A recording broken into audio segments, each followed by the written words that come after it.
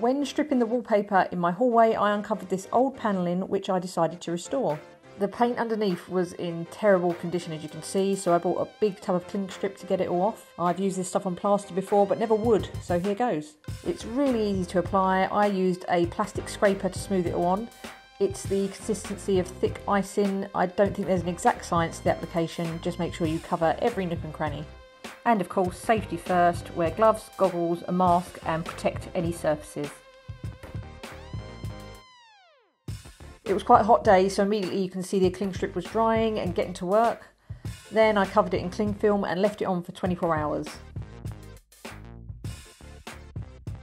And the next day you can see it was bringing up all the brown stain underneath and the green paint, really getting those layers off. I would say it didn't really cling for me. In hindsight, I probably should have put the cling film on each panel immediately after applying it rather than doing it all at once at the end, but the first scrapes were promising. Some parts did come off easier than others for me, and removing all the Klingstrip from these panels with a metal scraper took about an hour and a half. And there were some very satisfying scraping moments, like this.